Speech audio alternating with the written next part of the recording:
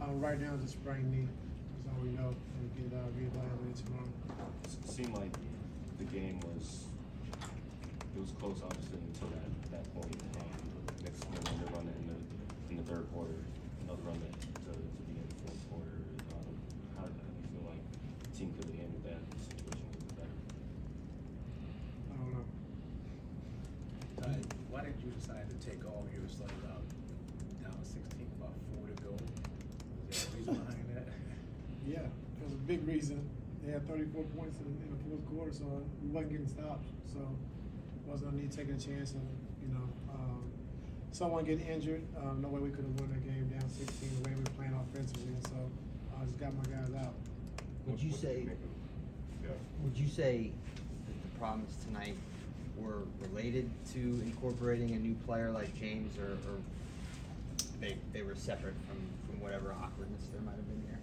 I just think getting familiar with each other, but the same thing has been killing us, last couple of years, just rebounding basketball. They had 18 offensive rebounds and then turned the basketball over. We had 22 turnovers. So you can't be a good team when you give up 18 offensive rebounds and then you turn the ball over 22 times. It's just too hard to win a game. So I like some things that I saw, on the floor. We got to make some adjustments as far as rotation-wise, but overall, just defensively in that second half, we wasn't really good. What'd you think of James? I thought James was really good.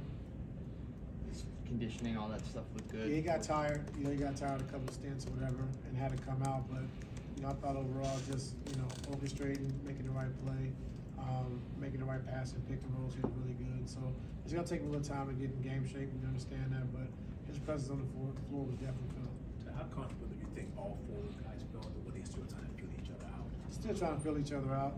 And like I said, it's going to be a process. And I love the process we got to go through to get to where we want to get to. And we're going to get there for sure. But, just trying to keep everybody in rhythm, like I said, with 4 dynamic scores, it's tough. So just, tweaking the lineups a little bit.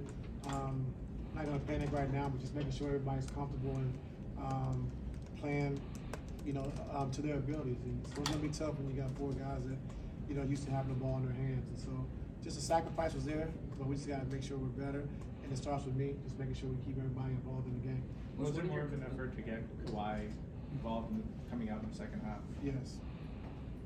Coach, there was a play there, I think it was second or third quarter, where James drops down the paint, and then I think PJ and Norm were in the same corner, and then he throws it to one of them, and then it kind of just spiraled out.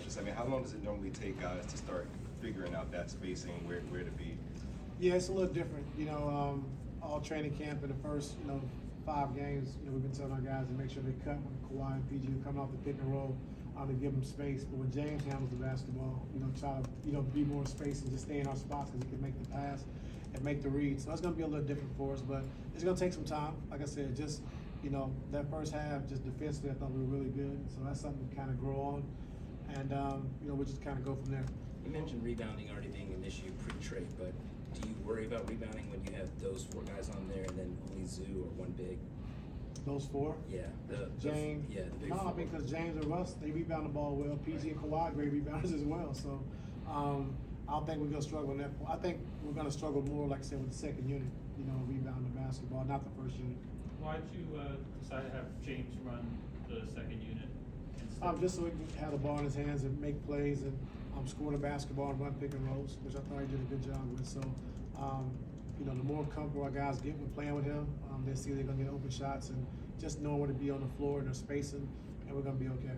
Ty, in your head, do you have a certain amount of games that you look at and you're like, after 10 games or 15 games, I think I'm going to have a better idea? 10. Yeah. There's been all this, there's been all this talk about like his game shape and stuff like that, but from like a procedural standpoint, he hasn't played a preseason game, hasn't really been in 5-on-5 scrimmages.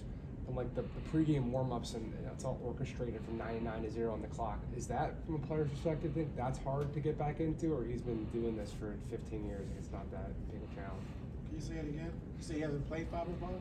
Like the pregame procedure to get here and warm up and like ramp up for an NBA game, is that particularly like a challenge compared to? Oh, it's definitely a challenge. Like I said, if everybody else is in game shape and you play 4 or 5 preseason games and you play 5 regular season games, like you ramped it up, and so it's gonna take him a little time to get there get to that point, and we understand that. So we're not worried about that.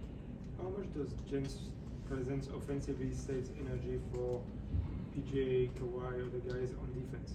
Yeah, a lot. I think just his ability to make reads in the pick and roll, making the right passes, and also scoring the basketball is huge. And so when Kawhi and PG, like I said, are tired, they will just get ready for some catch and shoot threes. James is running high pick and roll. And so, like I said, we're going to get to that point. And like I like some things I saw tonight. We just got to continue to keep getting better. Coach Julius was shooting pretty poorly entering Yeah, tonight, yeah, and then he kind of got off tight. Just what did you see from him? I knew it was going to happen every time. You mentioned that there were some things that you liked that you saw that you liked. And then you mentioned the defense in the first half. What else did you do? Offensively, just having the ball in James' hand. I think second half we did a better job with advanced passes and attacking early in transition. We got a lot of stops in the first half. We never threw the advanced pass to attack early, so that was better for us in that third quarter. And then just guys getting familiar. I caught a few plays we couldn't get in those spots. They went. It's easier to run in practice, but then when the game's going on and then trying to run on the fly, it was kind of tough for us tonight. So it's going to take a little time for us to really get our offense down the way we want to get it down. 10 games because that's how long it should take them to sort of get used to playing with each other, or because that should sort of get used to the plays and everything?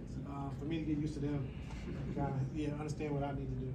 I know it's only one game, so of course don't overreact. I'm not going to overreact. But you've been talking about how everybody's going to make sacrifices. It's going to be one guy's night, one night, somebody else's the next.